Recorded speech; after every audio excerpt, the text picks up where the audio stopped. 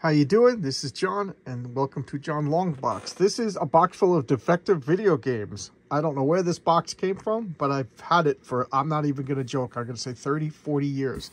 And it is still, this box is one of the strongest, most solid boxes I have. Defective video games. But anyway, this is a continuation of Defenders. I don't know, just waiting on responses. Do you guys want me to flip through every comic in the box or just like randomly pull out the long runs? But this is continuing the Defenders. Don't know what else to say. Other than this series is bittersweet for me because I just have memories of my cousin Kathleen buying me these comics.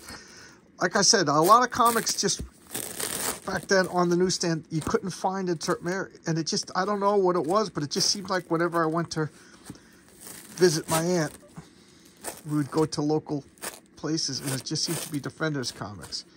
You know, they had all the other stuff, but I got all the other stuff at my house.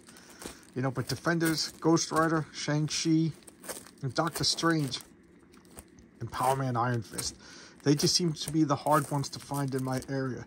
Now, I don't know if that, you know, now that I'm thinking about it, I wonder if that meant that they sold out quick in my area, or if they just didn't get shipped to my area. I don't know. And here's the second series. Kurt Busiek, Eric Larson. Yeah, just wasn't that good. It was just nostalgia bait. Here's giant-sized Defenders. This was good. This is the same team that did the Justice League. You know, this is Keith Gifford, Dave Mattas, and Keith McGuire. You know, it's a wonderful art. But the humor that at this point, the humor was getting stale. You know, nothing ages well. They say that humor doesn't travel well over time and distance, and I have to agree. You know, humor really is a snapshot of the era. I mean, look at Andrew Dice Clay. When I was in, what, I guess early college, he was the selling out stadiums. Now, who knows?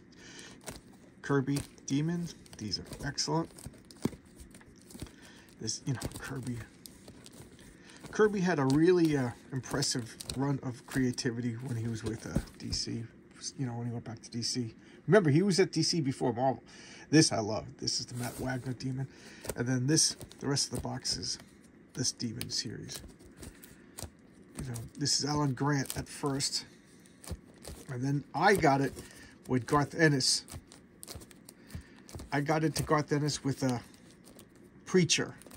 And then from Preacher, I went backwards to got everything he had to do. So he got to Demon, so then I had to get the Demon from the beginning. You know, when I'm a fanboy, I'm a hardcore fanboy, you know. And Garth Ennis you know how Groot says, I am Groot? He introduced a character called Baitor.